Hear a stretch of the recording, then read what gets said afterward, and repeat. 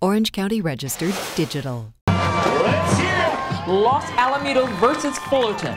Fullerton came to play, scored the first touchdown 5 minutes into the first quarter, and with 4 minutes left in the first, Fullerton made this interception. Los Alamitos just couldn't get past Fullerton's defense. At the end of the first half, the score 7-0. Early in the third quarter, it looked as if Los Alamitos' luck was changing with this dynamic run to the goal line on a punt return. But a penalty was called and the touchdown was void. Los Alamitos made mistakes that Fullerton took full advantage of, throwing 4 interceptions and this fumble in the third quarter, which Fullerton turned around for a touchdown. The score 14-0. 4 minutes left in the third quarter.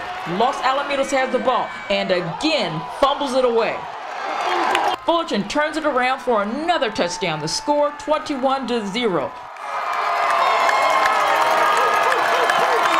Fourth quarter, Los Alamitos finally gets a touchdown. The score 21-7. The last few seconds of the game, Los Alamitos has possession. They throw a pass, only to have it intercepted by Fullerton.